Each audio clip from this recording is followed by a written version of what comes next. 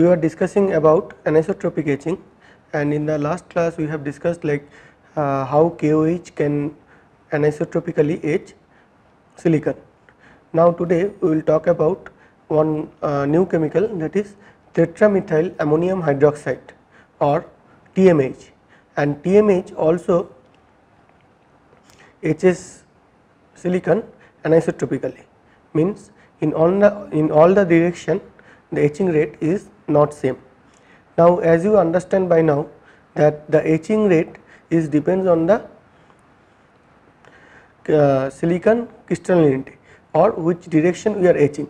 So changing the chemical, that property does not change. That means that the 100 will have like the medium kind of etching rate, 110 will have the highest etching rate, and 111 will have the lowest etching rate. But in those directions etching, like the magnitude of etching rate will change definitely with different kind of chemicals. So first of all, what are the advantages of using TMAH? The first point is that this is very much less toxic, like KOH is more toxic than TMAH. Then this is highly selective to oxide and nitride compared to KOH. That means like if we compare that how much of oxide is etched in 1 minute in terms of KOH and TMAH, then in TMAH the etching rate like the oxide etching will be lesser. So this gives us high selectivity. That means that as we know that these oxides are actually used as masking layer, right. So as we discussed earlier that if we have to etch 10 micron of silicon, and in that time if we need to etch, let us say for 30 minutes for that, and by that time if the SiO2 is etched by let us say 100 nanometer, then we need at least 100 nanometer of SiO2, otherwise the masking layer will get etched off. Whereas for TMAH this etching rate is even smaller, so we can use even lesser thickness of masking layer if we use TMAH etching. In the silicon, for the silicon the etching rate is pretty high, like comparable to KOH or even higher. And then the fourth point is the most important, that is the compatible with CMOS processing. That means like whatever microelectronics or sensors we use today, all are based on CMOS circuitry, and for that all the processes are not actually compatible of CMOS process with the CMOS devices, but TMAH does not do any kind of harm to the CMOS device, or it does not change the mobility of the semiconductor. So it is compatible with CMOS processing. Now here we are comparing silicon etch rate with TMAH concentration, right. So as you are saying that as we increase the TMAH concentration, then the silicon etch rate decreases, and it goes from like these graphs are drawn at different temperatures. So at 70 degree centigrade the etch rate is the lowest compared to the other two temperatures. So another point what you can note from this graph, that as we are increasing the temperature the etch rate is getting higher and higher, whereas as we are increasing the concentration etch rate is getting smaller and smaller, and it almost from 1.1 it goes down to about 0.4. So it almost decreases by about 50% or more than that, while we are increasing the TMAH concentration from 5% to 25%. So this temperature and the concentration both are like control parameter for TMAH etching. We can select suitable temperature and concentration, and accordingly can select the etch rate or can choose the etch rate. Ammonium phosphate, adding ammonium phosphate is gives us another control on TMAH etching. If we add 10% of ammonium phosphate in TMAH etching in the TMAH solution, then we can see that the etch rate actually increases, right. So without ammonium phosphate the etch rate is lesser, as you can see from this graph, for all the temperatures, like 70, 80 and 90, for all the temperatures etch rate is lesser for the TMAH etching with without ammonium phosphate, whereas as we added ammonium phosphate, then we are getting higher etch rate. And also it gives smooth surface, which is also a requirement for many of the device application, because on top of that we deposit new material like metal electrode or some other kind of contact, and it will be, the contact will be better if we have a smooth surface. So adding ammonium phosphate also gives us advantage from that perspective. So now these are the important points related to TMAH etching. First of all is anisotropy, and here you can see that the 111 plane to 100 plane can have a selectivity of 1:10 to 1:35. That means that by the time 1 nanometer of 111 plane will be etched, 100 plane will etched by 10 nanometer to 35 nanometer, and that depends, like whether it will be 10 nanometer or 35 nanometer, that depends on the TMAH concentration, temperature, etc. parameters. But anisotropy will be always there. So the etching rate for 111 will be lesser, much lesser than the 100 plane. Next important point is selectivity, and as you can see here that the selectivity to against oxide is more than 1000. So this is very important, because by the time we etch 1 micron of silicon, only 1 nanometer of silicon dioxide will be etched with TMAH. So this can protect the silicon layer, whichever region we need to protect, we can use silicon dioxide layer to protect that, because this has a very good selectivity against oxide. Then similar to KOH, also if we dope the silicon with boron, then also we have a very high selectivity, like 100:1. So by the time the silicon, usual silicon will be etched to 100 nanometer, a boron doped silicon will be etched to only 1 nanometer. So this is another way of getting different kind of patterns by doping different regions according to our required design. Final thing is aluminum passivation. So in some cases we need where that after etching, that etched region will be passivated or protected. So if we add some amount of silicic acid to the TMAH, then we can get aluminum passivation in the region where it is etched.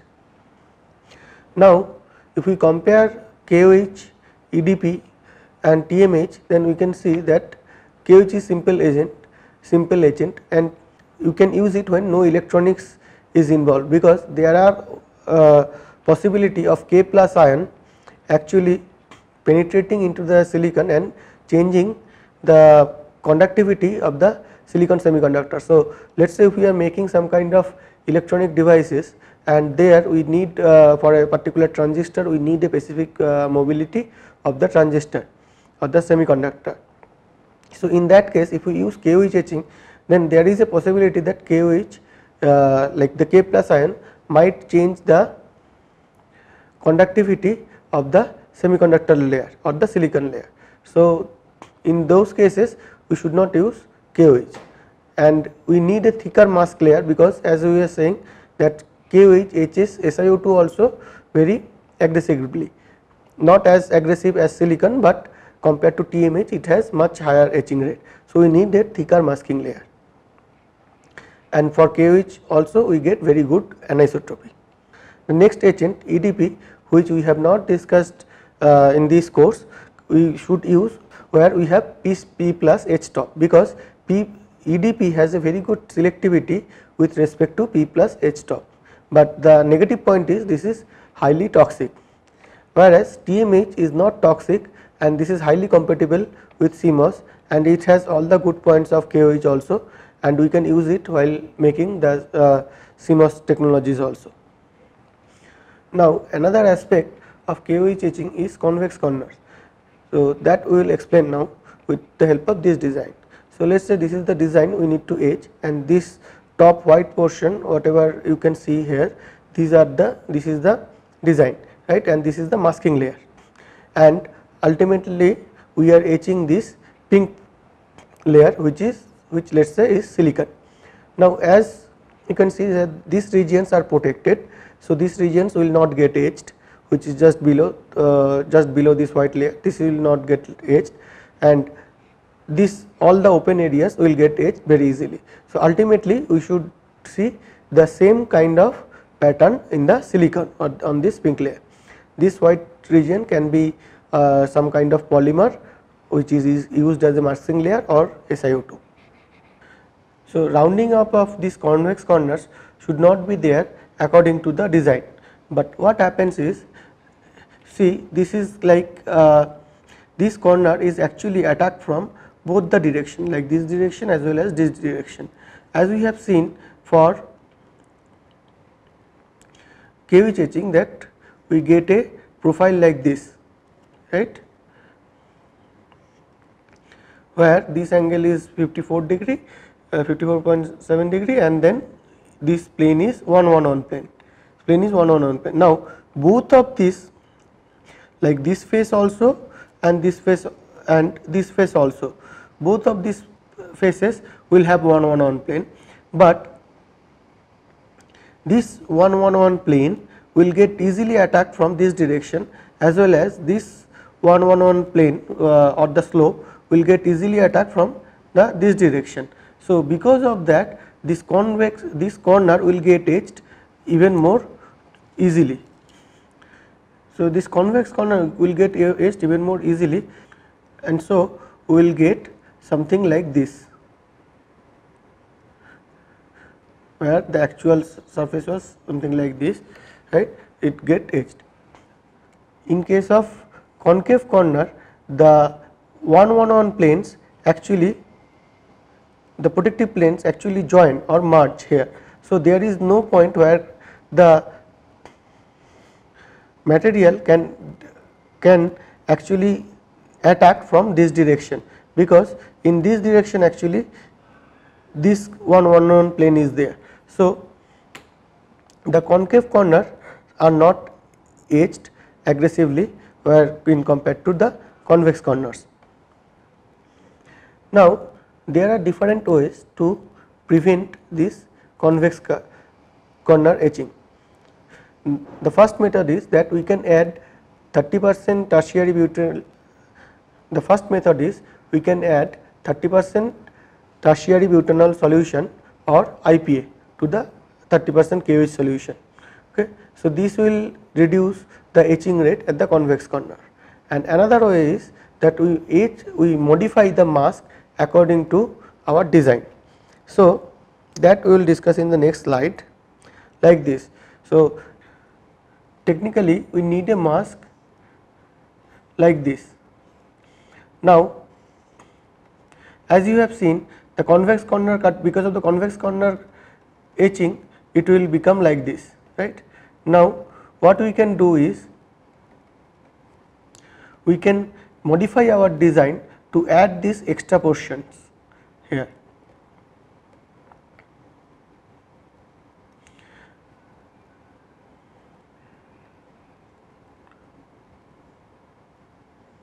Now adding this extra portion, what we have done, that now there does not exist any convex corner. There does not exist any convex corner. Only here is some concave corner which will not be affected because of that, and this extra region is also such that it will go under etching and it can get removed by the time the complete etching is done. So this dimension also we need to keep in mind, so that by the time the our desired depth is etched, this region also should get etched. So ultimately the design after etching should come like this, without any convex corner cutting, and these regions will also not be there because of the under etching. And for that purpose, the width of the corner beam must be about twice the thickness of the square pattern. And there are actually commercially available programs are there which can, if we input our design, then accordingly it creates or modifies the mask so that the convex corner etching will not be there. Why it should be actually twice? Because let us say the thickness of this layer which you actually want to etch is about 1 micron, right. So, by the time we etch, it will go in the vertical direction by 1 micron.